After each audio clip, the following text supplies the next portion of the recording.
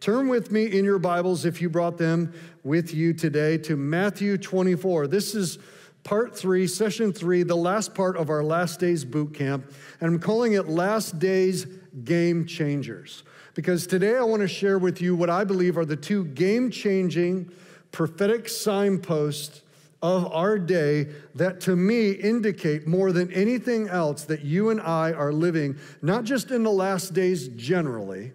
We know that the last days began on the day of Pentecost with the outpouring of the Holy Spirit and the birth of the church, sending us into the nations of the world. But I believe that we are living in the time that Jesus referred to as the end of the age. You'll recall that the disciples came to Jesus and they asked him in Matthew 24, verse 3, they said, "Tell us, when will these things be? All of these signs that you've just taught us. When will these things be? And what will be the sign of your coming and of the close of the age?" And what I want you to understand is when Jesus is talking about the end of the age, he's not talking about the end of the world. The world is God's footstool, and ultimately when Jesus returns, he's ushering in his kingdom that is going to be here on the earth. A new heavens, a new earth. This earth is going to be refabricated. It's going to be remade. The heavens, the universe is going to be, it's going to be alleviated of sin and of its impact, and it's going to be the way that God always intended it to be. But there's really two ages that the Bible talks about. Oh, I should probably come over here. I should get that. Here we go. So we've got what is called this present evil age. And this is the world in which you and I live in. It's an age that is marked by sin and human sinfulness. But the Bible refers to another age called the age to come, which is an age in which the kingdom of God will enter into history once again. Jesus will reign and rule. Sin, the devil, death will all be eradicated. But you and I live in the time period called the end of this current age, where the ages are overlapping, that ultimately will be marked by the second coming of Jesus. So this is where we live in. And all of the signs that Jesus talks about happening at the end of the age are happening right here where you and I live. As we begin to see the kingdom of God coming and Jesus the King returning, the closer we get to that, the birth pangs of the two ages colliding are going to intensify. And when Jesus taught about these signs over the last couple of weeks, I've highlighted several of them. He talked about there's going to be natural phenomena, there's going to be spiritual warfare, signs in the earth and in the heavens, and that's both physical and spiritual. Last week, we talked about the heart conditions of culture and what's going to happen to human beings as all of these things begin to happen.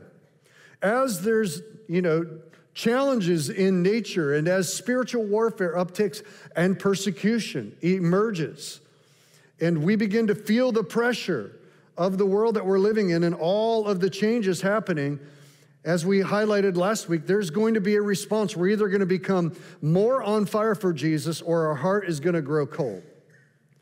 And today what I want to share with you, the final session, is what I believe are the two most significant prophetic signs that indicate that you and I are living in the last of the last days, or put it this way, the countdown has begun.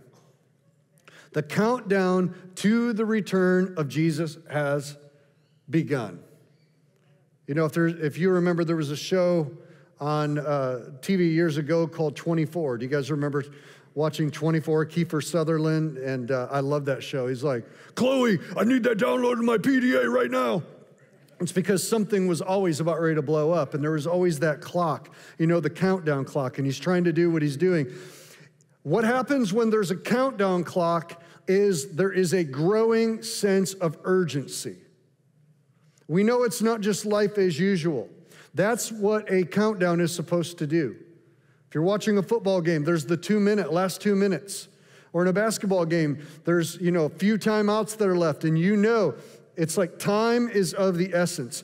Everything that God communicates in biblical prophecy is put there so that you and I, who live at the end of the age, We'll be able to look at the scoreboard, see the countdown clock has actually begun when certain things happen, and instead of us growing fearful or instead of us remaining indifferent or apathetic, we actually allow urgency to rise up in our hearts. Urgency brings great focus. And there are two prophetic signposts that I believe indicate that the countdown has begun that could have never happened in any other time in human history. And these two significant prophetic signposts are, number one, the restoration of the nation of Israel, and number two, the acceleration of human technology. Now, there are others that I think are equally significant, but these two stand out to me more than almost any other. The restoration of the nation of Israel and the proliferation or the acceleration of human technology, because these two things are immovable necessities for God's end-time purposes to be fully revealed, and for all of the prophecies, whether they be in the Old Testament, whether they be in Daniel, Jeremiah, Ezekiel, Zechariah, and all the others, or whether we're talking about New Testament prophecies in the book of Revelation and in the Olivet Discourse. These two things had to happen. There has to be an acceleration in technology, and there had to be a restoration of the nation of Israel. Let me talk to you about both of these here this morning.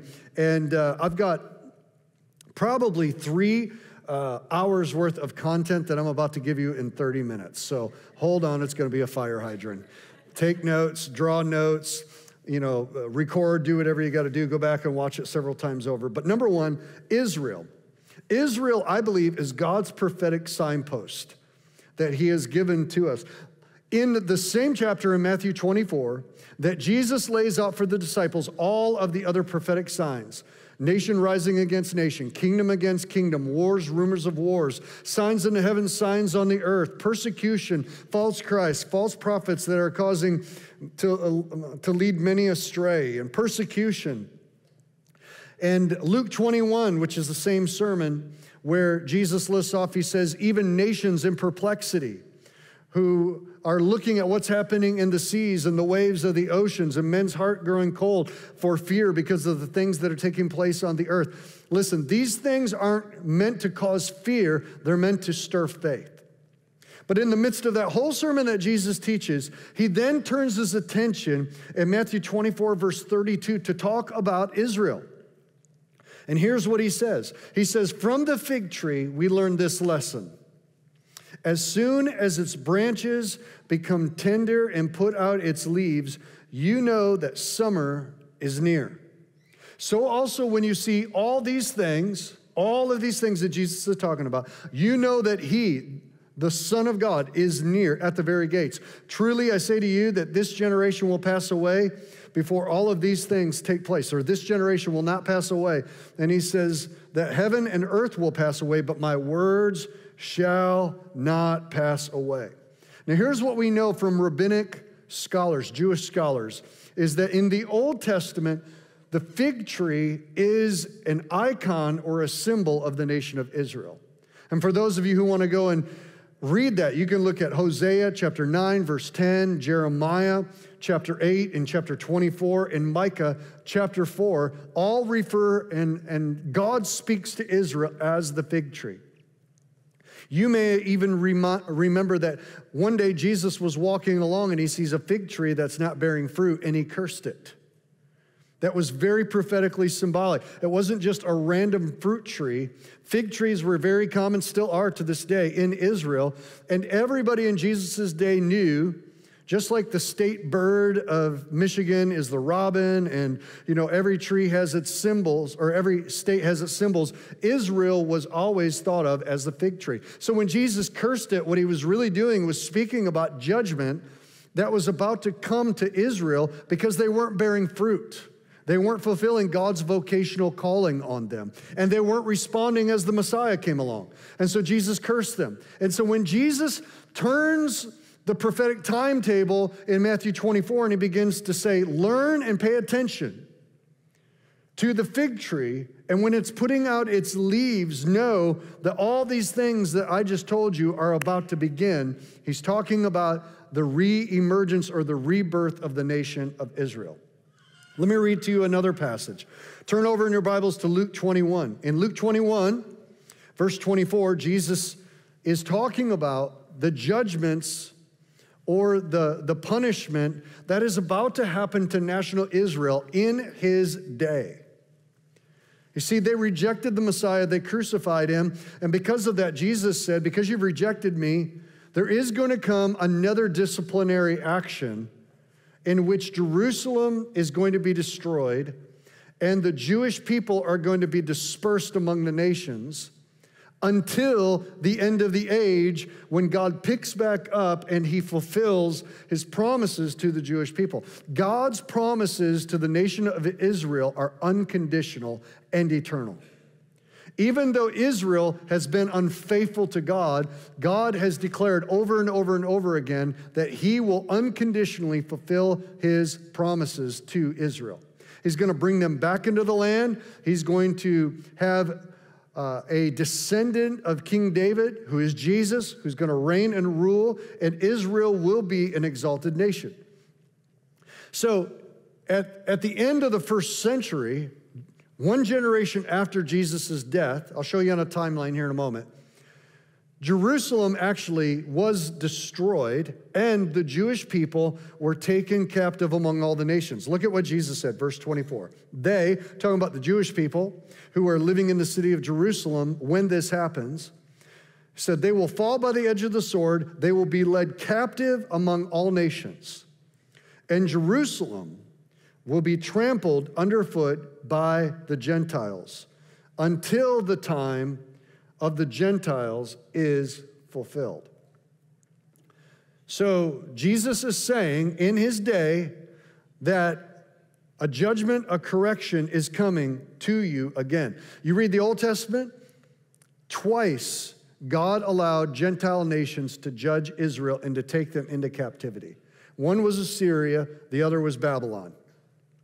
And both times, God was faithful to bring them back into the land. Jesus said it's going to happen again, except this time it's going to happen. The city of Jerusalem is going to be razed. It's just going to be decimated. Temple is going to be destroyed. And they're going to march all the remaining Jewish survivors into the nations of the world as exiles, scattered among the Gentiles. And Jerusalem is going to be trampled underfoot by Gentiles. So if you don't know what a Gentile is any non-Jewish person. So if you've ever done a 23andMe or a Ancestry.com, you've probably figured out that most of us in this room are not Jewish.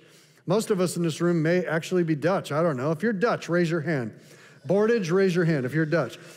In Western Michigan, I figured out that if you ain't Dutch, you ain't much. I come from the east side of the state, and I come from English, Irish, Scotch descent. Pretty much knew that. Come on, everybody. Good day, mate. I'm not Australian. I don't know, whatever that was. But when I did my ancestry history, I found out I'm 3% Jewish. That's like, I'm part of the tribe, baby. Yeah. And I asked a Jewish friend if that counted. He said, no, not really. You're still a Gentile. I'm like, well, all right. I'm only 3% Alliance fan, so I guess that's valid. But here's what's interesting, is it says that Israel, or Jerusalem, would be trampled underfoot by Gentiles. That's the Romans and any non-Jewish people until, everybody say until, the time that the Gentiles, or the age of the Gentiles is fulfilled. So let me give you two things that are interesting. Number one, here's a picture from the Arch of Titus that is in Rome to this day that depicts right here the Jewish people with the candelabra from the temple marching into the city of Rome as slaves. This took place in 70 AD when a man named Titus, who was the general of the Roman legions, the son of the emperor, led the Roman armies to surround Jerusalem, destroy it, destroy the temple. They killed hundreds of thousands of Jewish rebels, and then the ones that remained, they marched them back into Europe, sold them as slaves. Some of them were sold along the way, and this is how the Jewish people were dispersed up into Russia, into Eastern Europe, into Northern Africa, and as far east as Persia, and sometimes even Afghanistan and in India. So exactly what Jesus said would happen. Jerusalem was destroyed. The Jewish survivors were marched away as slaves, and it's recorded in history. To this day, it is still recorded there in the city of Rome. Here's a timeline that will help you understand what Jesus is talking about. So, Israel's history looks like this. You have the founding of the city of Jerusalem in about the year 1000 BCE. And this is when King David united the kingdoms. He sits enthroned over all of Israel, and this is really the beginning of the dynasty. So when did Jesus come along? Jesus comes along in around 30 AD. We know that Jesus was crucified. We know that he rose from the dead and was exalted to the right hand of the Father and sent the Holy Spirit upon the church in around 30 to 33 AD. So Jesus would have given this prophecy right here, the Olivet Discourse right there. And then what we know is after this all happened and the church began to emerge, in the year 70 AD, the words that Jesus spoke that I just read to you were fulfilled. The Jewish people were removed from their homeland. They ceased to be a nation. They were scattered throughout all the other nations of the world, and for the next 2,000 years, Israel ceased to exist. Now, that's not unusual. That has happened to many nations in human history. But what is significant is that for the next 2,000 years, the city of Jerusalem remained under Gentile powers, just like Jesus said. Who were the first ones? The Romans. Who were the second ones? The Ottomans, which was the Islamic Caliphate out of Turkey that reigned and ruled pretty much the entirety of about 1,400 years until the third power, Gentile power, which is the UK, after they defeated the Ottomans in World War I in 1917, they took control of the land of Israel or Palestinian territory.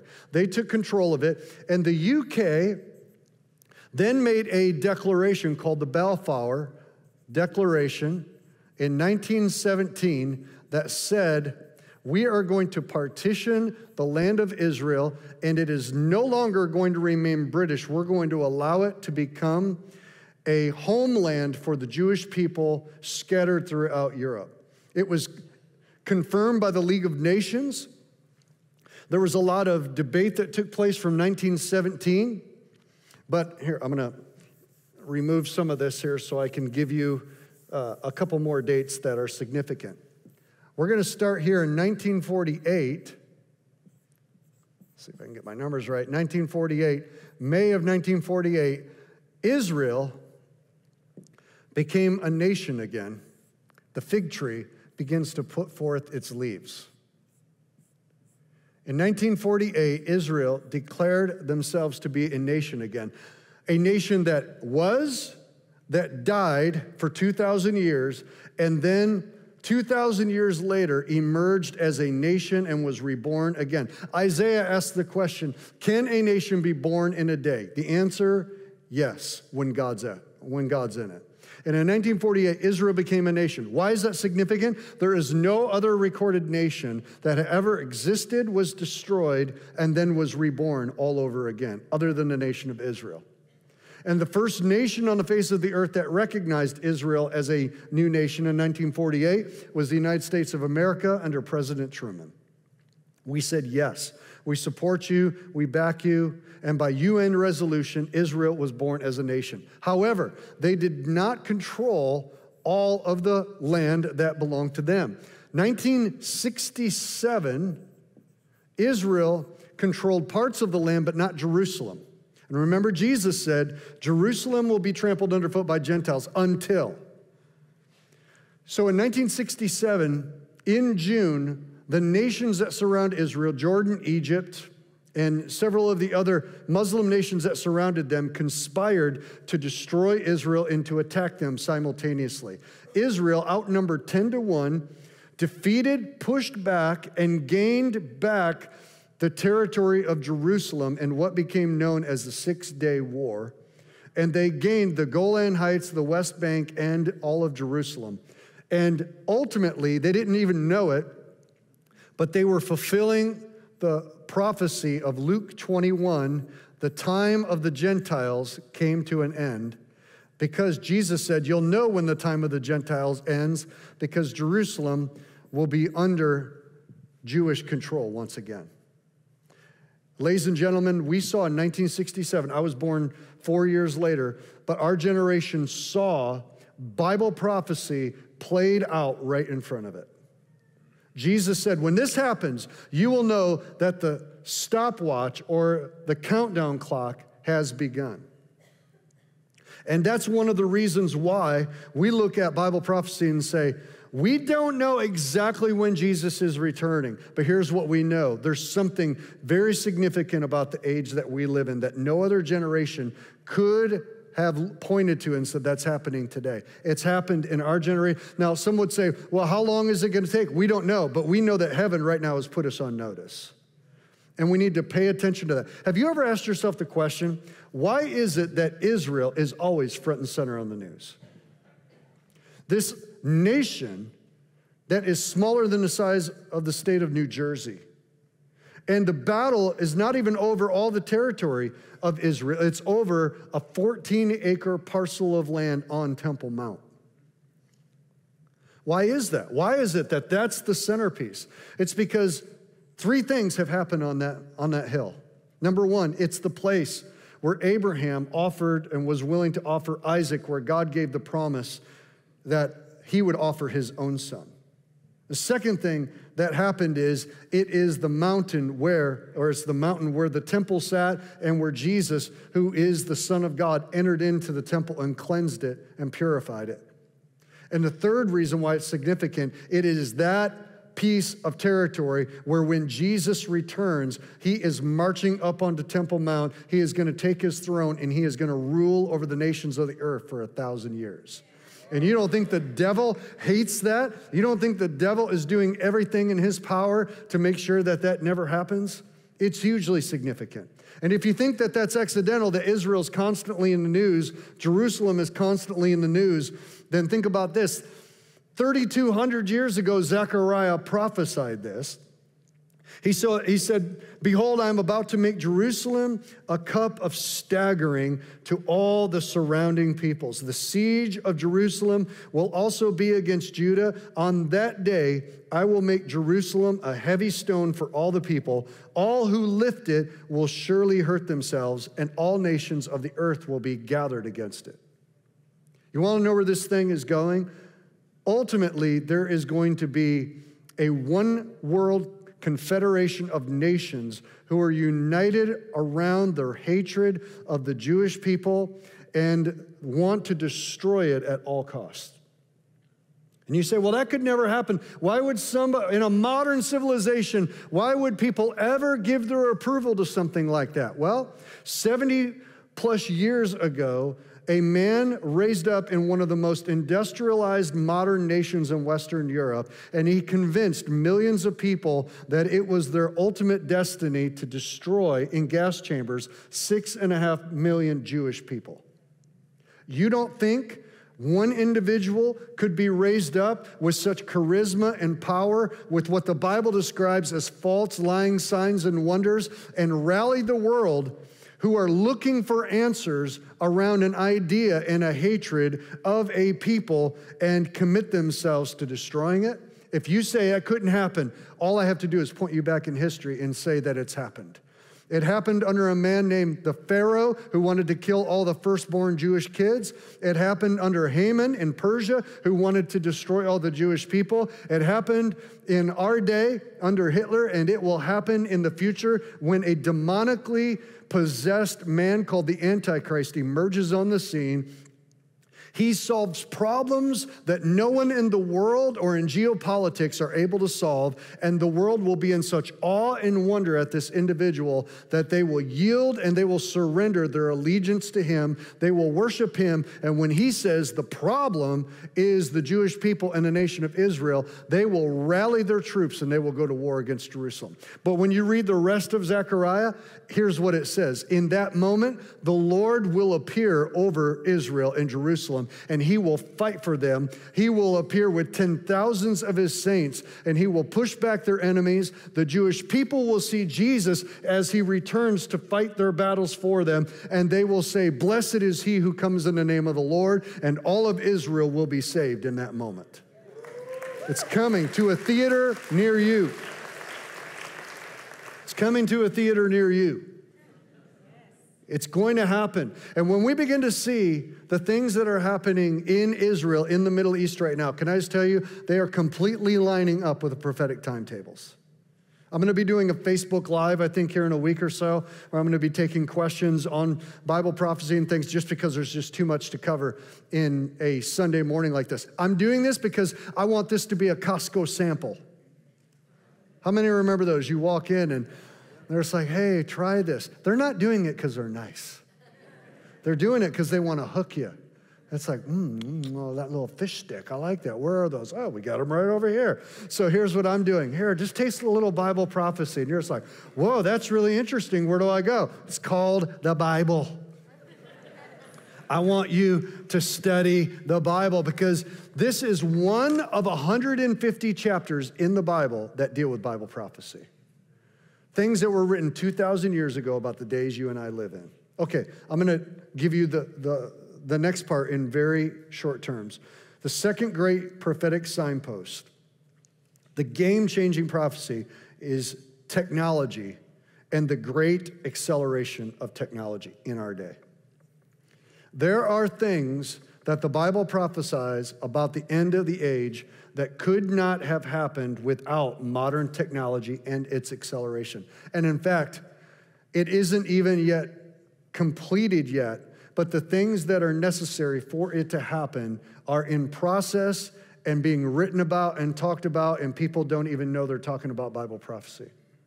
So look here with me at Daniel chapter 12, verse 4. The book of Daniel, by the way, is the cornerstone of Bible prophecy. Daniel received direct revelation from the Lord about his plans for Israel in Daniel 9, 10, and 11. God lays out way in advance, hundreds of years, 600 years before Jesus, what his redemptive purpose is about restoring them back to the land, the coming of the Messiah, the end of the age, and the Messiah's return and the coming kingdom. But at the end of this revelation, the angel says to Daniel in Daniel 12, verse 4, "But you, Daniel, shut up the words and seal the book until the time of the end." And then it describes this. It says, "Many shall run to and fro, and knowledge shall increase." In the original language, it says knowledge, technical human knowledge, shall accelerate exponentially. So it says, Daniel, everything I just showed you about what I'm going to do in the earth, what I'm going to do with my covenant people Israel, what I'm going to do in the church, the last days outpouring of the Holy Spirit, all these things, Daniel, it's not for now, it's for the end. And we got a long time before we get there, so seal it up. But in the end, I'm going to break the seals. The book of Revelation is directly tied to the book of Daniel. In Daniel, it ends with Daniel being told, seal the book. In Revelation, it starts with the choirs of heaven saying, who's worthy to break the seals? And it says there's only one found worthy. His name is Jesus. And he breaks the seals, and everything that's in the scroll begins to play out. But two things that it says would happen. It says many will move to and fro. And it says, and human knowledge, technical human knowledge shall proliferate or accelerate. Another way to say that is technology is going to expand. So what does it mean when it says many shall run to and fro? Some scholars say that that's talking about global travel.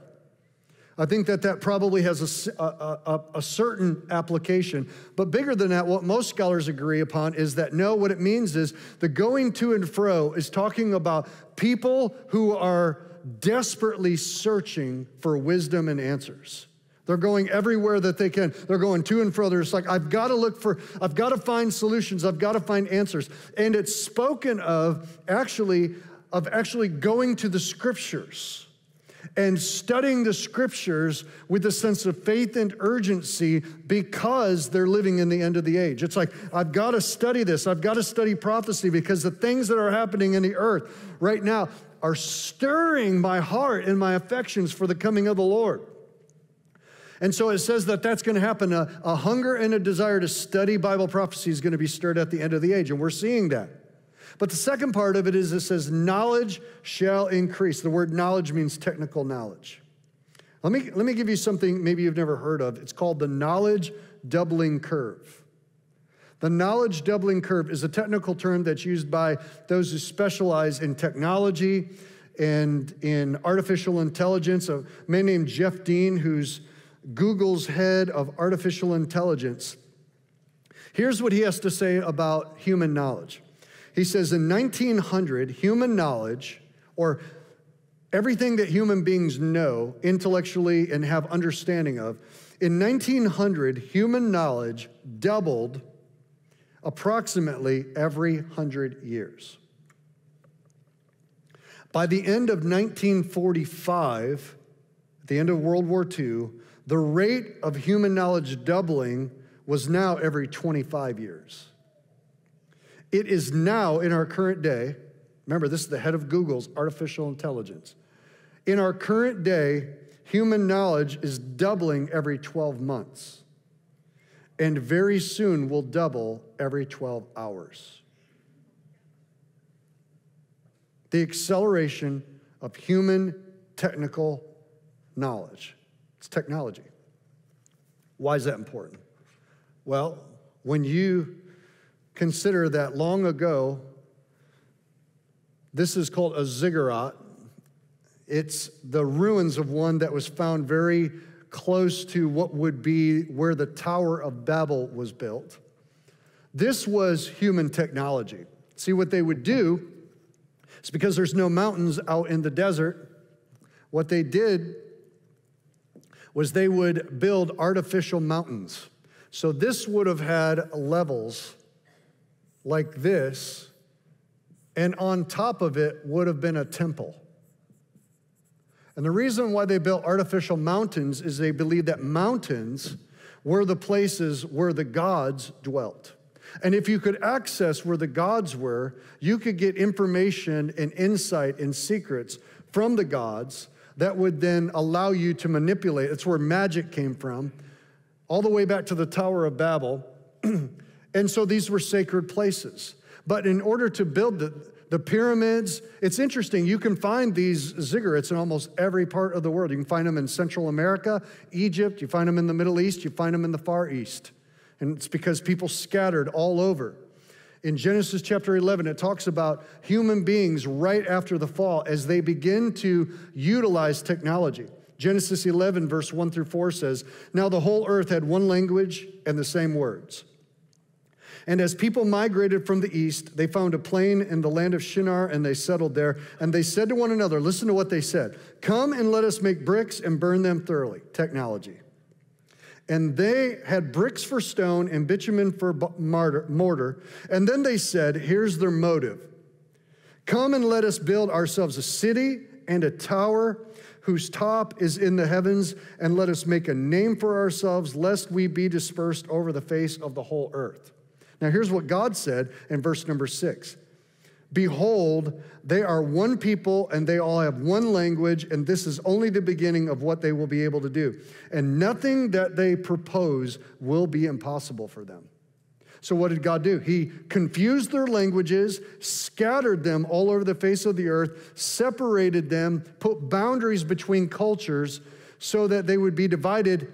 Because ultimately, if nothing's impossible for them to be united, and human beings are sinful because we've rebelled against God and we've been deceived, then the danger is we will build something which they wanted to build, which doesn't have God and God's purposes. It has a spirituality.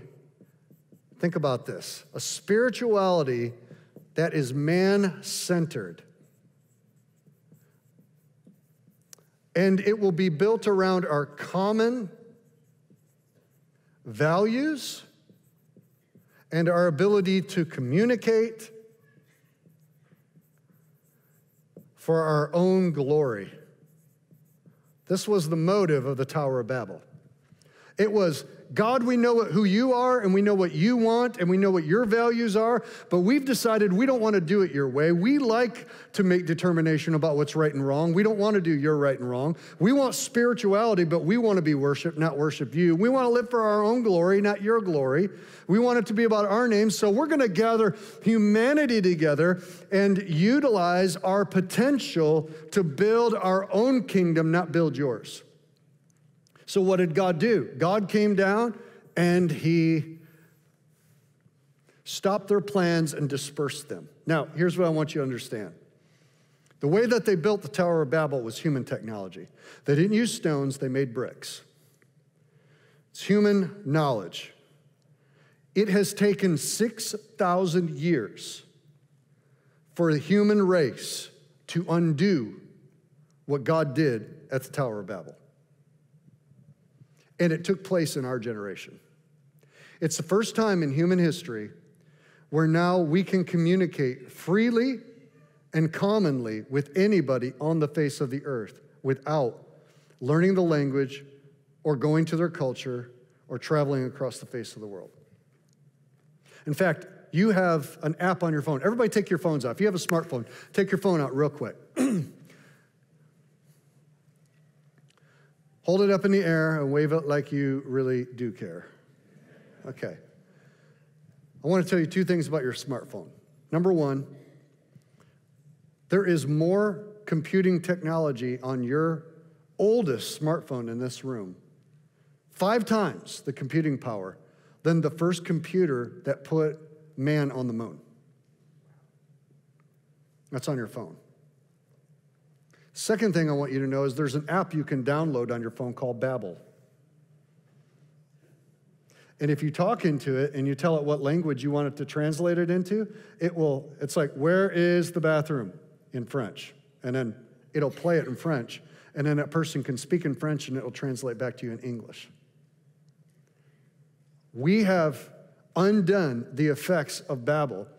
Telecommunication and travel has shrunk the world back to one people with one language, and what we're beginning to understand is now we're seeing the effects of one race, the human race, that has me at the center of the world because I'm fallen in my sinfulness, that wants to build a civilization where we say to God, you don't have a right to tell us what's right and wrong. We will shape our own values. We will live for ourselves and our own pleasures. And let me tell you something. Instead of building a tower of Babel, what we have built is we have built the internet. Technology. And you say, well, is technology bad? No, technology is not bad. Technology is a tool, just like money. Money isn't bad. But whatever you take a neutral tool and you put it in the hands of human beings, it will accelerate whoever that human being is.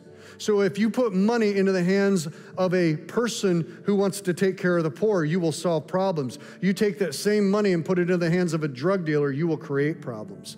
You take the internet and you put it into the hands of the church, and you take technology and you put it into the hands of the church, and you know what we're going to do with it? At the end of the age, we are going to use it to fulfill the Great Commission in our generation. We're going to reach the remaining 6,900 plus unreached people groups because we now have the technology. Translate the Bible in their language, communicate, satellite, internet.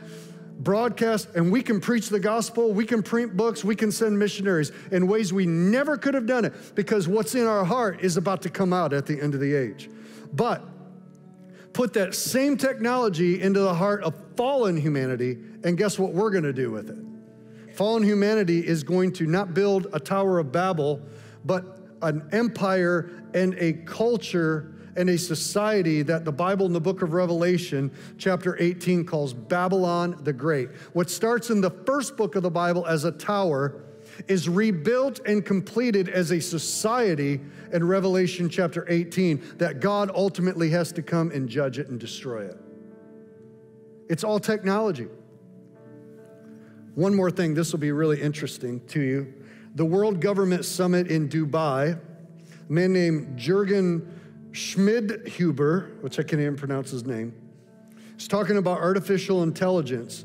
And he says this, he says, today we face a number of hugely complex challenges globally, from global warming to the refugee crisis. These are all problems that over time will affect everyone on the planet deeply and irreversibly. But the real seismic change, one that will influence the way we respond to each of these crises, will happen elsewhere.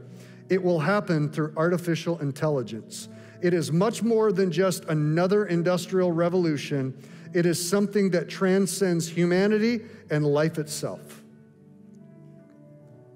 And I could go on and on about where this is going, but here's what you need to know. At the end of the age, there are certain things that the Bible prophesies about the ability of people to communicate, of the whole world worshiping the beast, the whole world seeing the two prophets that are killed in the city of Jerusalem, beholding their body simultaneously, what people commonly refer to as the mark of the beast, that you can't buy or sell without receiving it. None of that made sense until today, because today that technology is alive and it is escalating and it is growing.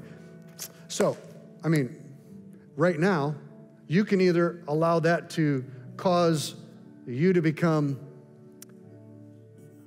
oh, look at that, fearful. You can remain indifferent, or you can let it stir faith on the inside of you. I choose faith. I choose faith because when I see these things, listen, I read the book of Revelation. I talk to so many Christians who say, I don't read that, I can't understand it, it scares me.